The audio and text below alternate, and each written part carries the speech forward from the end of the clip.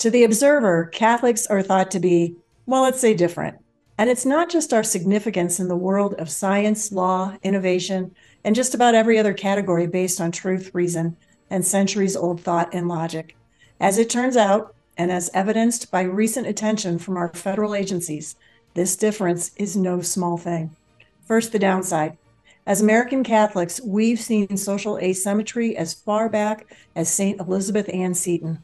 Seton rapidly found that converting to Catholicism wasn't exactly a rise in social status, but her focus was a bit different way back in 1808. Or maybe it wasn't. Seton's world was gripped by war, pandemics, and politics. Why would Seton, an educator, intellectual, and member of the New York elite, decide to magnify the chaos and unrest of her time in life by becoming Catholic? By any standard of reason, this was just another layer of complexity. Unless it wasn't. Maybe there was a benefit to Catholicism. Maybe, and it's just a thought, but maybe Seton was drawn to the haven of truth, beauty, and goodness, staples of Catholic thought. In practice, and as noted even by non-Catholics, with the coining of phrases like Catholic calisthenics, the Mass, the liturgy, is an event that calls for full engagement of the mind, body, and soul. Singing, specifically chant, requires greater participation of the person, the singer. It's the Catholic way and signals that we are not afraid to participate completely, body and soul, in prayer and communion with Christ.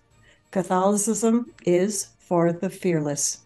We kneel, we stand, we bow, and we chant. Chant is one of the ways that we use our whole selves in song, a way of intensifying our prayer. Chant is gifted to us and carries the emotion of the words. I can only speak of its value, but today we speak to someone who can tell us all we need to know about the benefits of chant in this world of chaos. Kerry McCarthy is a singer, scholar, expert. She has taught music theory at Duke University, is a published author on English Renaissance composers William Byrd and Thomas Tallis, and sings with a cappella romana.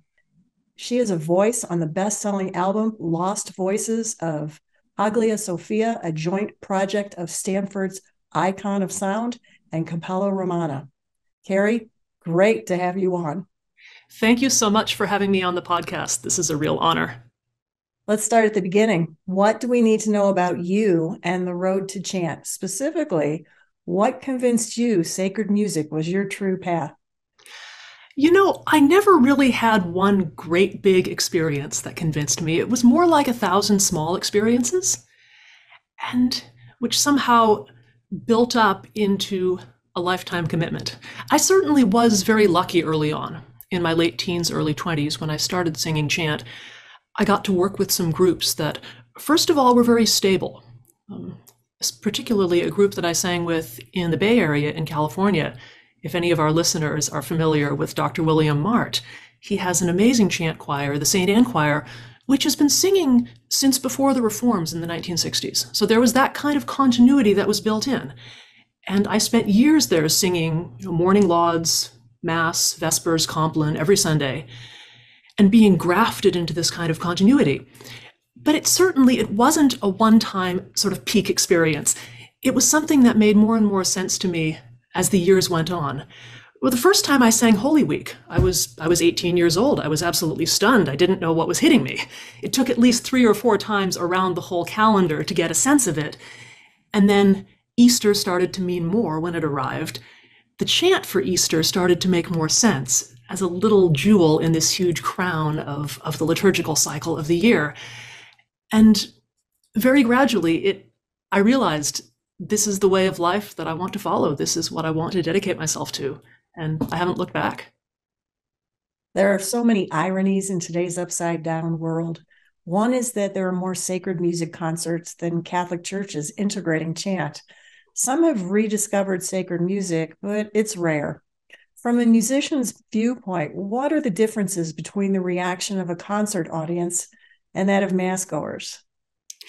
Well, most of the singing that I do in church is up in a choir loft. And so I'm 20 feet above people. I'm not really looking at their reactions, which in some ways it's nice, I think, to have that distance. But I do talk with people a lot after services and after concerts. They like to come up to the singers and speak about their experiences, ask us questions. And especially I've found in the last couple of years, I've really heard some interesting responses from people, both after church services and after concerts. And I think the catalyst for that was in spring 2020, when we had, certainly in Oregon, we had some very severe shutdowns. For a couple months at my church, the Dominican parish in Portland, we were purely live streaming. We weren't having any congregations allowed in. We were essentially recording these things live and broadcasting them. And I also remember thinking, I'm up there in the choir loft with this sort of jerry-rigged live microphone, singing the reproaches of Good Friday or whatever, and thinking, I'm giving these people something fake, they should be here with me, but instead of an apple, I'm giving them this plastic apple, and they're sort of sitting in front of their screen, or these plastic fish sticks, and it's not real food, But the moment they could come back, the moment we started being able to invite our congregations back, they'd come up and speak about just how powerful it was to hear live singing, to hear human voices in real life in a shared space. And that's also something that I get a lot from concert audiences, because it's an experience that's really becoming lost in our modern society. This experience of group singing, of hearing live human voices, of experiencing singing together. You might hear it at a party if people are singing happy birthday, you might hear it at a sports game, but in traditional societies, there would have been singing pretty much every day. Different songs to go with different activities, there would have been singing at worship. And to see people experiencing that, and then when we started doing concerts again, audiences at Capella Romana concerts would just come up to us afterwards weeping and saying, saying how grateful they were to be able to experience this again. So yes, I think there's a lot of commonality between the church congregations and the concert audiences. And one reason I'm so grateful to be a concert singer is that we're able to bring this sacred music to people who might never set foot inside a church. We can bring it to them where they are and plant a little seed, and sometimes that seed sprouts and can become something bigger and deeper. Brilliantly said. Wow. Stanford's Icons of Sound project is heralded as a breakthrough in medieval studies. Lost voices of Hagia Sophia flew off the shelves. What are some of the discoveries made by the Stanford team and Capella Romana? What the scientific team at Stanford has been doing is finding ways to capture the acoustics of ancient buildings and reconstruct them in modern concert halls. So instead of having to travel 5,000 miles to Turkey, to Istanbul, the former city of Constantinople, and sing in this great building, which, by the way, has become such a point of political controversy, as some of you might know, Hagia Sophia was a great church. It was really the mother church of Eastern Christianity for many centuries. Then it became a mosque as conquests and politics happened. And now it's actually a secular building. It's essentially a museum. And singing sacred music in there would be, let's just say, politically undesirable. But what the scientific team figured out is, if you make recordings of certain sounds in a physical space, in fact, what they did in Hagia Sophia was popped balloons, quite like balloons like you'd have at a party. They'd pop balloons, make a recording of the sound, and then they'd go to their computers and break down what happened to the sound once it went out into the room. And once they have that all figured out, all the physics and mathematics and acoustics of it, what they can do is they can set up the singers with microphones. They quite physically tape them to our heads and put little things behind our ears. And we sing into the microphone, and it goes through the computer, and what comes out of the speaker is the same sound that you would get in that building. So now we can tour the world and give people this sound of this ancient building where the chanting would have been heard. And you can do that for any building. You can do that for the great cathedrals. You can do that for tiny private chapels where you wouldn't be allowed to hold concerts. And there's something wonderful about bringing these spaces, again, either to people who are too busy or don't have the money to sort of go on these journeys. We can bring the sound to them and they can experience it closer to home. So it's miraculous. And it's also really a treat for us as the singers to be able to experience the sound of a building like Hagia Sophia. That particular church, the acoustic there is designed to be overwhelming. You sing a note, and you've got 10 or 11 seconds of this rich, multi-layered resonance coming back to you. It's basically telling you, stop, contemplate. Don't just go on to the next phrase. It's forcing you to take this second of reflection, of 9 or 10 seconds of reflection of prayer, and it's really a wonderful experience to be inside that sound, aided by this technology. I love to hear stories of tech for good. That's a great one. The early music movement has been going strong since the 70s. This led to a renewed interest in the sacred music of William Byrd and Thomas Tallis. Drawing from your biography, what must we know about Byrd, and why is his music important, especially today? One wonderful thing about the early music movement, starting in the 70s and 80s, was, again, people suddenly had access to very, very good recordings of all of this classic sacred music. You know, the motets of Byrd, the masses of Byrd, this stuff that you, even a generation earlier, you would have had to go to England, you know, get on the train, go to a cathedral at exactly the right time of the day, the right time of year, and hear it. And now this stuff can be heard in the comfort of one's own home. But I found what was always missing was the backstory about these composers. You know, who were they? What sort of everyday situations were they in? What were the circumstances behind this music? And whenever I got a new CD, this was, you know, back in the late 80s, early 90s, CDs were the new shiny thing. I would always rip it open, and sometimes even before I listened to the music, kind of crazy to admit, I would devour the program notes. And they never quite told me what I wanted to know about these composers. It never quite went far enough with the personal story of these guys. So when I sat down to write a biography of William Byrd, in some ways, I just wrote the book that I would have wanted to read myself as a student. And I think the story of Byrd is especially interesting because he was a Catholic in Elizabethan England in the later 16th century, during the first generation when England was really Protestant. So he was born just as everything was plunged into chaos. In fact, Byrd was born the same year that the very last monastery in England was shut down and destroyed, 1540. So sort of he came in just as the old world came out. We're talking about practically the same month. And I find that as I study Byrd, I realize that he was kind of in the same situation as a lot of my generation of church musicians are, or Generation X, obviously, as you can see from looking. Those of us who are around the age of 50, we didn't necessarily live through the changes in the 1960s. That was before our time. We were born just as the asteroid hit. And in a way, what we're living with is the immediate aftermath. These two generations of the sort of echo of this impact, figuring out what to salvage, what to continue, what to change, what to build on. And those are questions that Byrd himself had to answer as a composer. And there aren't easy responses to them.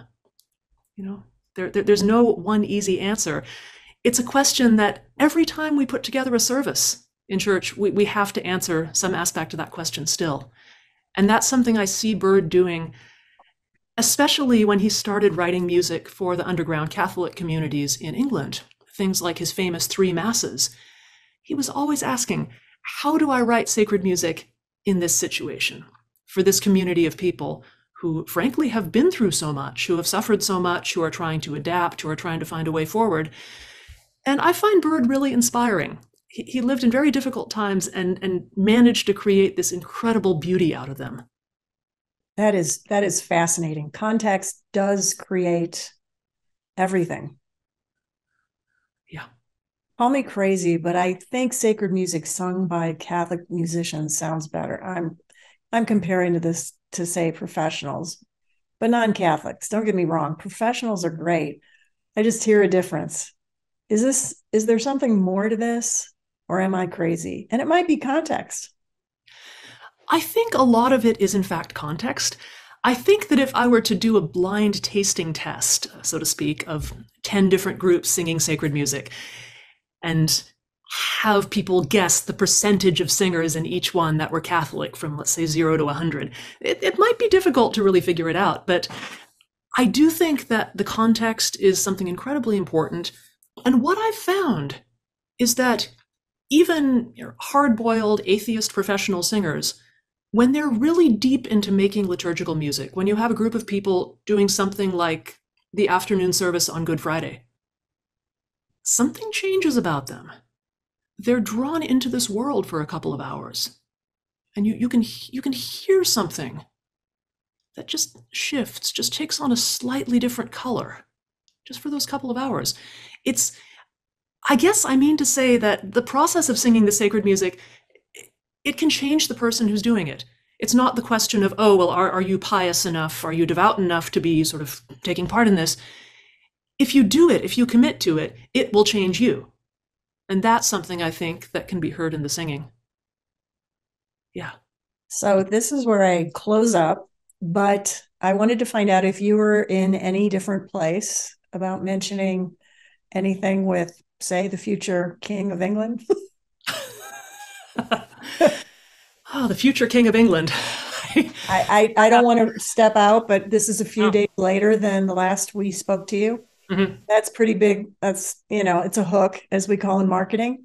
Mm-hmm. So if you're able to divulge anything, I certainly don't want to leave that off the table. And no is a fine answer. Well, I know almost nothing about what's actually going to happen at the coronation, because despite what some rumors have said, Capella Romana will not actually be singing there.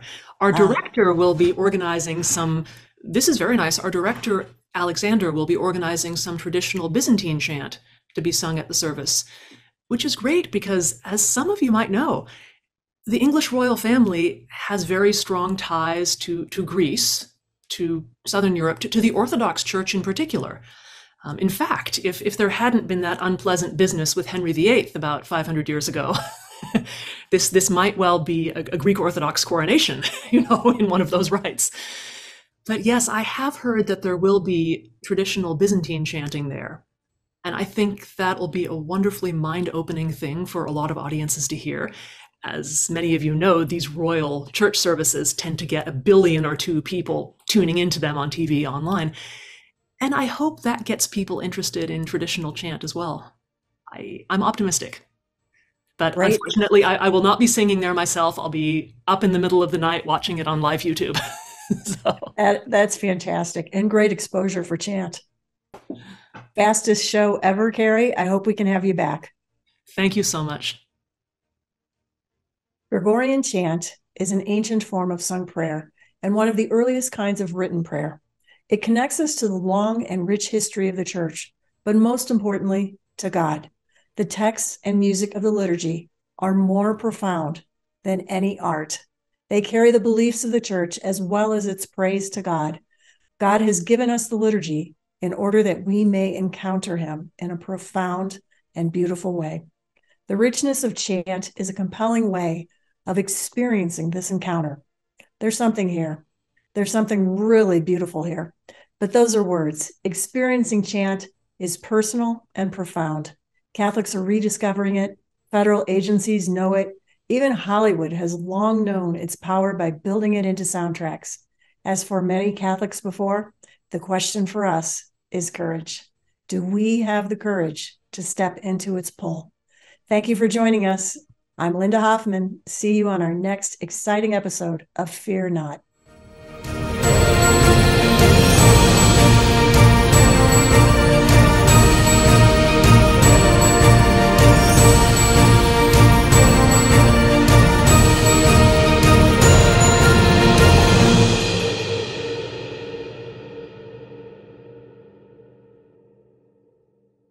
This has been a ChantWorks production. Please visit us online at chantworks.com.